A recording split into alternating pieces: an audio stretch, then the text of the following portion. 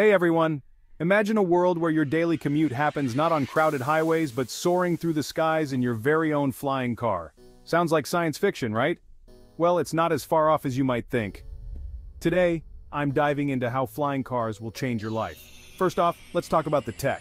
Flying cars, also known as VTOLs, that's vertical takeoff and landing vehicles, combine the best of drones and traditional cars.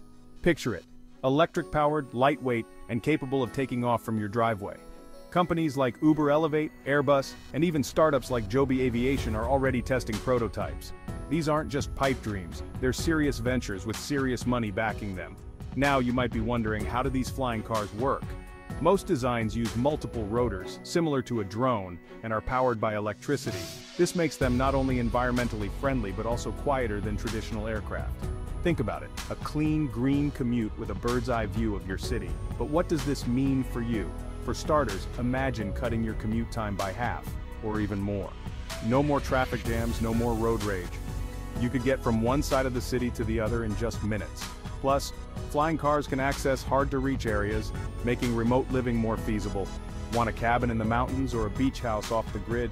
Now you can get there without hours of driving. Safety is a big concern though. Air traffic control for flying cars will need to be super advanced to prevent mid-air collisions. Luckily, companies are developing AI systems to handle this. These systems will communicate with each other, ensuring smooth and safe travels. And let's not forget the convenience factor. Flying cars will likely be available on demand, much like rideshares today.